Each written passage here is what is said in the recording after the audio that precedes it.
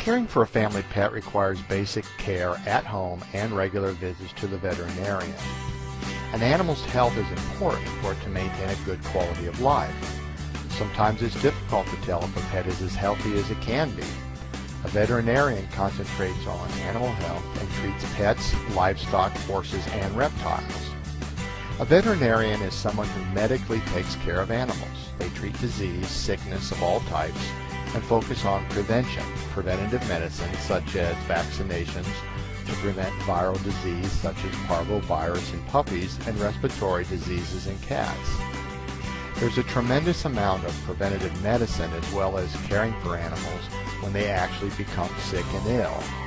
One of the veterinarian's job responsibilities is to effectively communicate with animal owners because animals can't talk for themselves, and so somebody has to represent them.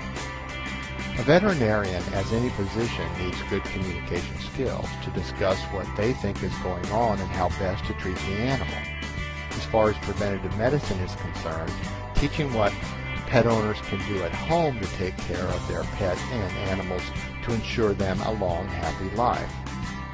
There can be multiple day-to-day types of veterinarian activities. The general practice veterinarian will come in and see patients throughout the day, including checkups, specific appointments, and sometimes emergencies and even surgery. So a big part of the veterinarian skill involves doing surgery. So they may spend most of the day doing spays and neuters, preventative types of things like that, or doing internal medicine and seeing appointments and treating sick and well patients alike. Veterinarians in general practice are similar to human medicine counterparts in that they treat the gambit.